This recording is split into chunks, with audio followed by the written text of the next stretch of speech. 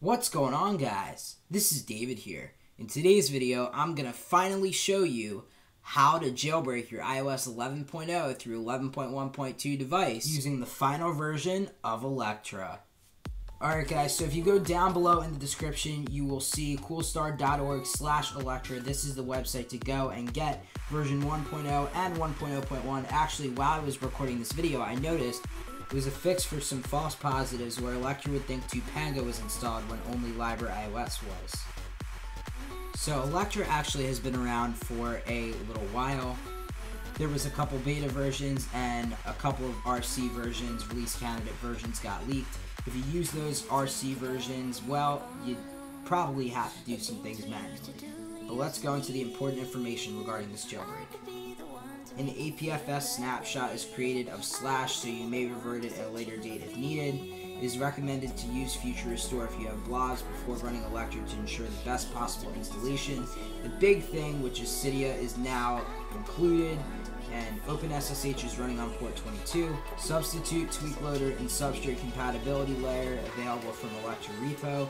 Many packages need to be updated for both Electra and iOS 11, so make sure that they're updated before installing, as they may not work yet. Down below in the description, I have a compatibility sheet. Basically, our jailbreak compiled a bunch of tweaks that are compatible, a bunch of tweaks that aren't compatible. If you look on that compatibility sheet, you'll be able to see what tweaks work right now, what tweaks don't. And, you know, obviously there's various different tweaks that won't work, just simply because this is a brand new jailbreak. In addition to that, Rocket Bootstrap 1.0.6 or higher is required for use on iOS 11.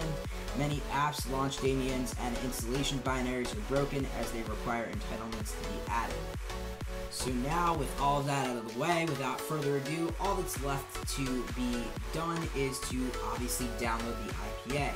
Once you do that, the next step that you're going to have to do is go over to the Cydia Impactor website. And I didn't do it in this video, but this goes without saying. If you want to use Cydia Impactor with an Apple ID that you do not already have set up, an Apple ID, a throwaway Apple ID, whatever you want, if you want to actually do that, then I will be providing a link in the description for that. But essentially, all you need to do is just download the IPA off of Electra's website. And now all we need to do is just open up Cydia Impactor, and once we do that, you will see that there's a blank screen. Just plug in your device. Also, real quick, I wanted to show you guys, if I go to Settings, General, and About, you guys are going to see that I am on iOS 11.1.2. You need to have a device on iOS 11.0 through 11.1.2, so 11.1.x, to be able to utilize this jailbreak. Now, obviously, all that's left to do is just to plug in the device through the computer and then drag the IPA over the Cydia Impactor window. Once we do that, it will ask for our Apple ID, username, and password, so this is where we would input that information. Obviously, you can input the throwaway account if you decided to make one. If not, you can input your regular Apple ID, and once you do that and you press OK, then it will go ahead and it will start the process of installing on your device.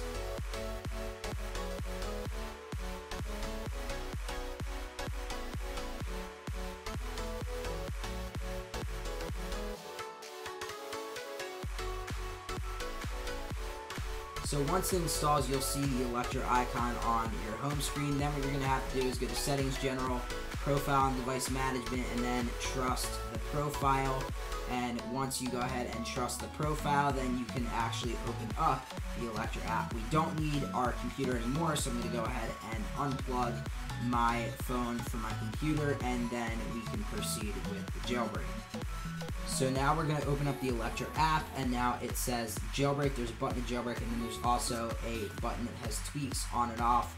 Not really sure if you press jailbreak with the tweaks off, what that would do, but there's also an info button at the bottom, and it gives you basically credits, so what this jailbreak includes, you know, who made this jailbreak, so obviously Coolstar and obviously everybody else that contributed, and it lists those different things. So we're going to go ahead and tap on jailbreak. It says please wait. And now it says APFS snapshot created. An APFS snapshot has been successfully created.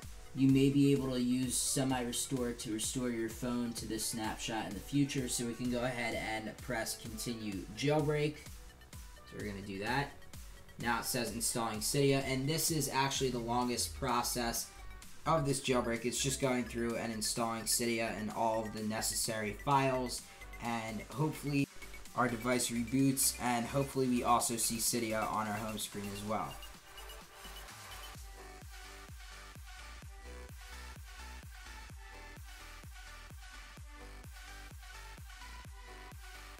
So we're back at our lock screen, and I'm going to unlock, swipe over, and there is Cydia on iOS 11. We can tap on it, it opens. It's not this, whole library iOS or Topanga thing where like Cydia half works and it like doesn't actually work. This is a legitimate like working actual version of Cydia for iOS 11.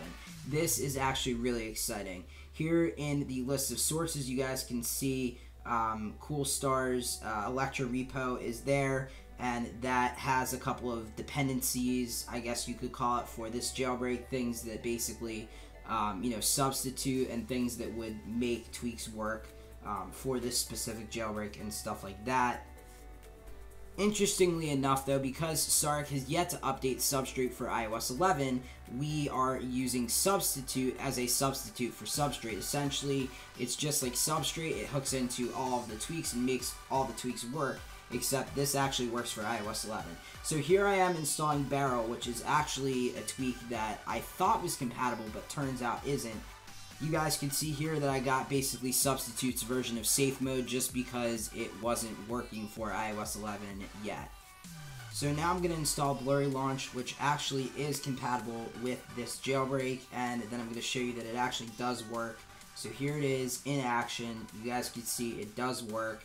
So certain tweaks are compatible right now, certain tweaks are as the jailbreak is out for more time. Obviously, developers will update their tweaks to support this jailbreak.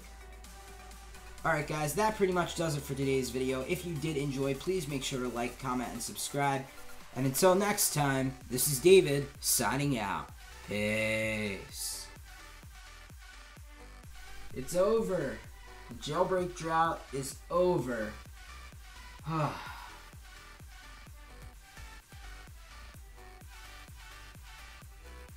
Thank God it's over. Alright, I gotta get to sleep.